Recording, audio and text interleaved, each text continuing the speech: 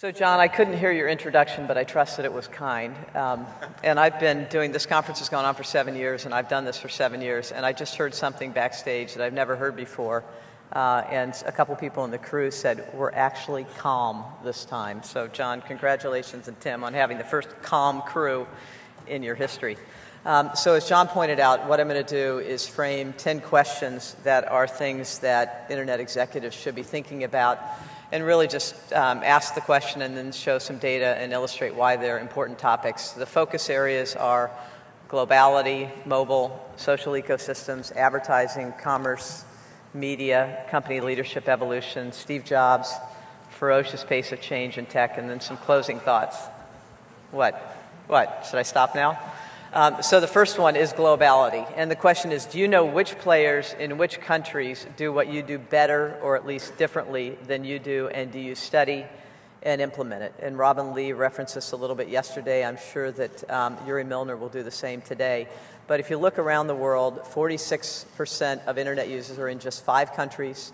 The largest country in the world for Internet users is China, followed by the US, followed by Brazil, followed by India, followed by Russia. The penetration in India is only 5%. In China, it's only about 30%. In Brazil, it's only 39%. And the question is, these are very vibrant and active markets. There's a lot of innovation happening in those markets. And the question is, do you look at the companies that do what you do in each of those countries and look at their best practices and try to apply them to your business? Because I guarantee, if you're not an American business, the companies in those countries are doing that with your business, and you should be doing the same. Similar point on mobile. If we look at the top 3G markets around the world, there are about 670 million 3G subscribers, very rapid growth, up 37% year on year. And the 5 markets to watch are the US and Japan, because they have the highest number of mobile users, and then Indonesia, China, and Brazil, because they have a lot of users, but they're growing the fastest. So in effect, they have the most girth. So again, markets to pay attention to look at best practices and what's going on in those markets. And 2 great examples of companies that are looking at what's going on in other markets to, in effect, figure out some of their growth plans are Facebook and Tencent. Facebook is the largest social network in English-speaking countries, as you know, about 620 million visitors in September. Tencent, largest social network in effect in China, also about 600 million users measured by their active IM users. Tencent is more of a virtual identity community. Facebook is more of a real person identity community, and they're clearly looking at one another to help figure out their growth trajectories. The virtual goods market, $1.4 billion market in 2009 for Tencent. Facebook clearly moving more and more in that direction.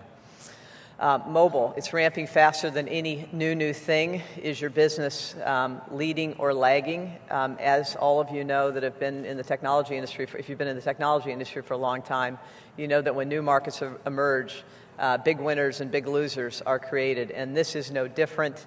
And as the facts indicate, many of you have probably seen this slide before, this is really ramping faster than anything we've seen before.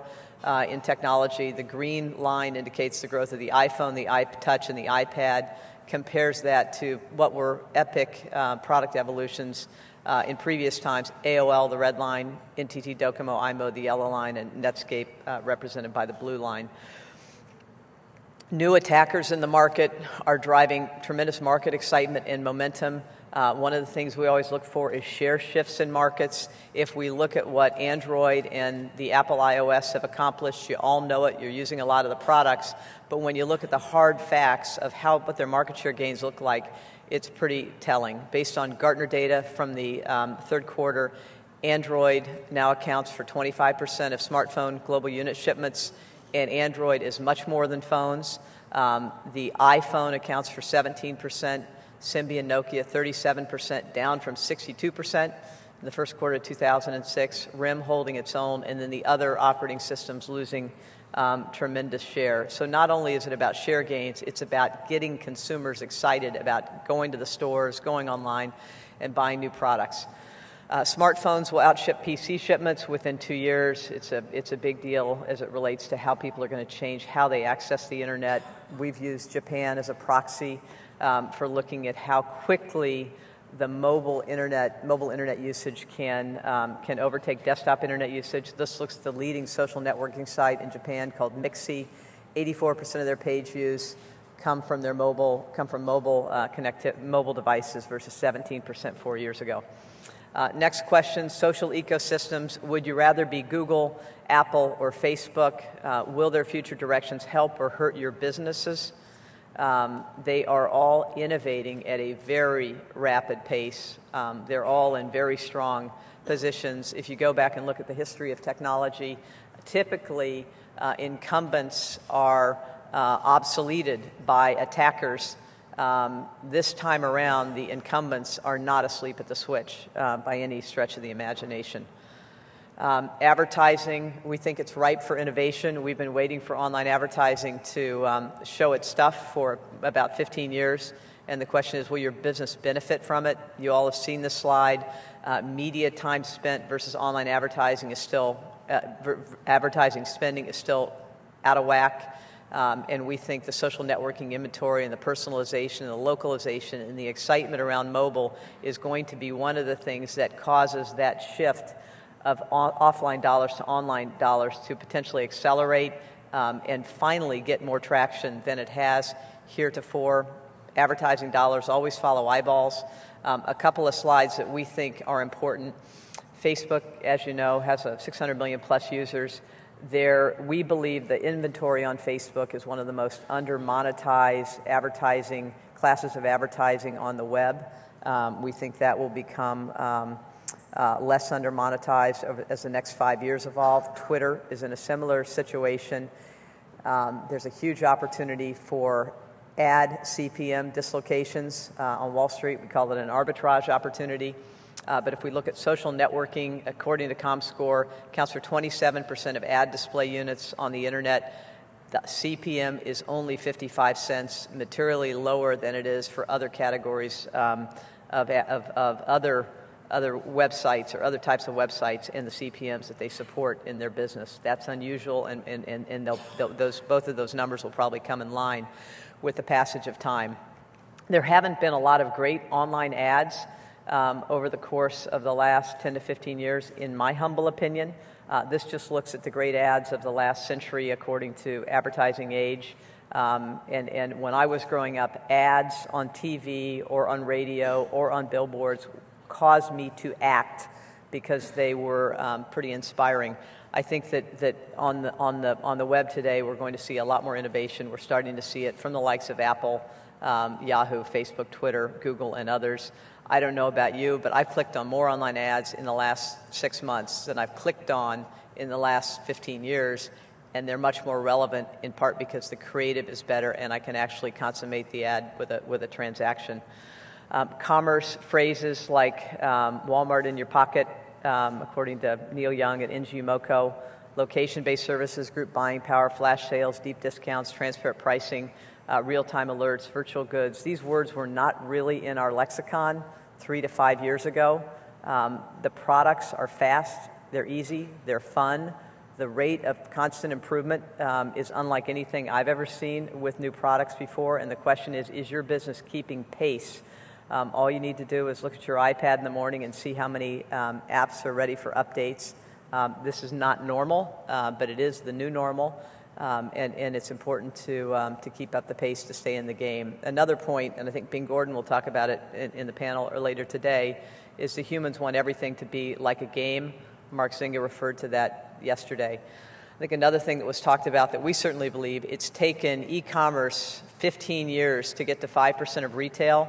We think mobile will get to 5% of retail not in 15 years, but potentially in 5 years or 10 years on a much faster trajectory. Again, a big deal if you're not set up for that with your business. I'm going to skip past this and move on to media. What does the extraordinary ramp in on-demand video usage mean for your business? If we look at the data that just came out from Sandive, streaming video is up to 37% of internet traffic during traditional TV hours, with Netflix being the number one driver of that, followed by YouTube, followed by Flash, Shantanu. On mobile, 41% of peak hour traffic is streaming, is mobile video, up from 27% in January. These types of growth rates are not normal, and it speaks to how empowered the user feels and how much they like these types of products. Eric Schmidt referred to this yesterday. We were stunned when we saw the data. YouTube content growth is accelerating, up to 35 hours of content added every minute. Next point, internet company leadership evolution. We've had shocking changes over the last 6 years. The question is, are you prepared for the next half decade of change? This looks, one of the measures of success, though not the only one, is a public, for publicly traded companies, is their market value. The data on the right looks at the top 15 global internet companies ranked by market value in 2004. The data on the left looks at the top 15 companies ranked by market value in 2010. So over a 6-year period, 7 of the companies that were on the list of 2004 didn't make it to the list in 2010, and 7 companies that weren't on the list in 2004 made it on the list in 2010, to state the obvious. But it just speaks to the volume and intensity of change, and we're probably in for another 6 years just like that. Next question is Steve Jobs. What's his secret sauce? Does your company have it? Walt Mossberg and Kara Swisher have called out some great observations about Steve Jobs at their D conference over the course of the last decade. My favorite was when Larry Ellison described Steve Jobs in 2004 as having the mind of an engineer and the heart of an artist. It's unusual when one person has the mind of an engineer and the heart of an artist, but in the management team of every successful company, you need to have at least one engineer and one artist, if you will, that are making the decisions and working in a very collaborative way to drive great products that consumers love. Next point, ferocious pace of change. What's next in tech? And the question for you as entrepreneurs and for businesses is, when do consumers or enterprises or incumbents and attackers need you? Meaning every day you need to wake up and say, I need to have a product that customers, consumers, or enterprises can't live without, or I need to create a business that incumbents or attackers can't live without, and they'll need to buy my business. And those things are all symbiotic. To state the mom and apple pie stuff, mobile connectivity drives new ways to do lots of things faster, cheaper, better from the palm of your hand. It's really simple stuff, but when you take a step back and think about the degree of change, and Scott Thompson talked about this yesterday, and the way so many things are changing, it's a unique time, to state the obvious. We have an unusually high level of innovation from the incumbents. I've never seen this in my career following technology companies over the course of the last couple decades, whether it's Apple, Google, Amazon, Tencent, Nintendo, Sony, Microsoft with Kinect, PayPal, Netflix, Salesforce.com, and then also an unusually high level of innovation from new attackers, whether it's Facebook or Zynga, Twitter, etc. Clay Christensen coined a phrase called disruptive innovation. It's worth pausing and taking a step back to think about it. There are 2 ways disruptive innovation can happen. One is called the low-end segment strategy. It's when disruptors introduce a product that is in the low end of a market and is neither profitable for the incumbents nor in demand from the incumbents' customers. Examples of companies that have done this kind of thing very successfully are Amazon.com, Netflix, and PayPal. The other way disruptive innovation can happen is called, Clay Christensen calls it the non-consumption strategy. Disruptors introduce a product that was unavailable to consumers before, effectively competing with non-consumption. And great examples of that are the iPhone, the iPad, and Facebook. And I think we're in a unique period of time with lots of disruptive innovation. Closing thoughts, and I'm going to make a positive point, a negative point, and then close with a positive point, and then go through the disclosure statements, as I'm required to do. But large companies do not typically support the rapid growth rates and the magnitude that follow, and the question is, will these trends continue? We think they will. And these slides are a bit of an eyesore, but the data points that I'll call out are certainly surprised me and I think worth reflecting on. This looks at the third quarter results for the majority of the top 15 most highly capitalized internet companies in the world. Number 1 is Apple. In the third quarter, their momentum continued as revenue grew 67% year on year. I haven't gone back into history to determine how many companies with $20 billion in revenue and $283 billion in market cap grew their revenue by 67% year on year. I can't say that's never happened before, but I can certainly say it's highly unusual and abnormal, and speaks to the underlying momentum that Apple has. Google also had great momentum in the third quarter. Momentum accelerated. One of the things that we love on Wall Street is high growth rates, and we especially like acceleration, and momentum accelerated. Search quality improved, mobile usage growth, extended reach, and paid clicks were up 16% year on year, and cost per click was up 3% Q on Q, driving pretty strong revenue growth. Amazon.com revenue growth, again, 39% year on year, highly unusual for a company of that size to support that sort of revenue growth. Tencent, momentum continued and revenue grew 55% year on year.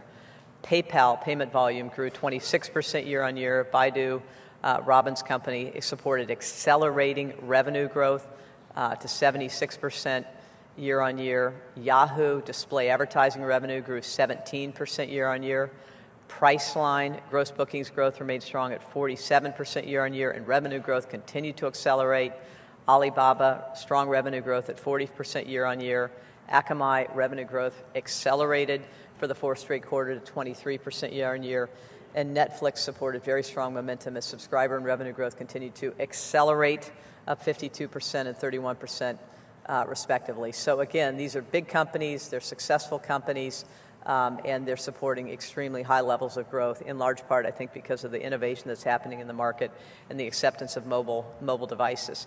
That was the good news. Now the bad news, something you should be thinking about that may not be top of mind, and forgive my segue into the United States, where many of us work and live, but this is something you need to be aware of, because sometimes things come over the transom that you aren't expecting, like the mortgage impact a few years ago, and certainly the recession the U.S. went through. But according to the U.S. government, entitlement spending and interest expense are forecast to exceed the United States revenue by 2025, far sooner than was forecast as recently as 10 years ago. That's government data. And the only reason I throw this out here is it may not seem like it's relevant to your businesses, but it is, and you need to pay attention to it.